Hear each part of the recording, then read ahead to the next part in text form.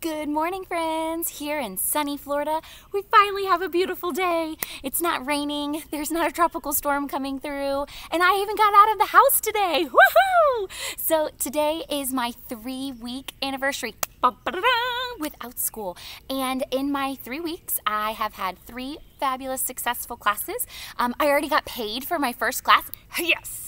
I set up my PayPal account right through Outschool. My paycheck came in and it's already in my bank account. So hooray, I got paid for my first class. I have my first full class this afternoon. Yes!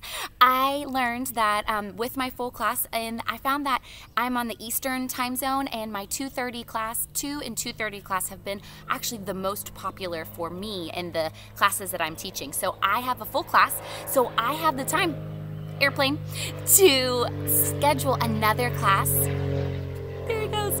I have an airport, planes, trains, and automobiles right by my house, so you might hear an airplane. I scheduled a section to open right after my full class, and it also booked students. It starts today at 2, and I am at 10:30 still have new students that are signing up and scheduling my classes. So this week I have my first full class, I have taught 3 classes, and I did have 2 classes no one enrolled for. They were canceled. Outschool canceled them for me. I went back to make sure that the section was deleted so that no one signed up right before the class started, and then there was a teacher no-show. So I did go back and check.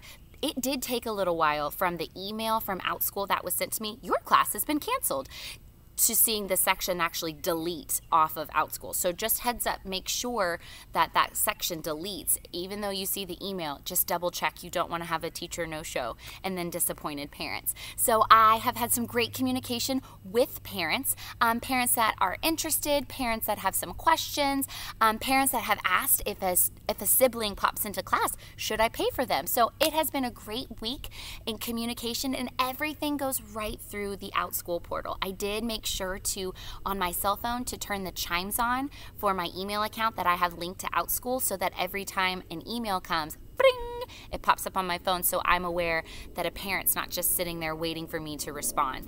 I am finding that tricky balance between wanting to jump in with my creativity and create classes and book classes and do sections and mommy life.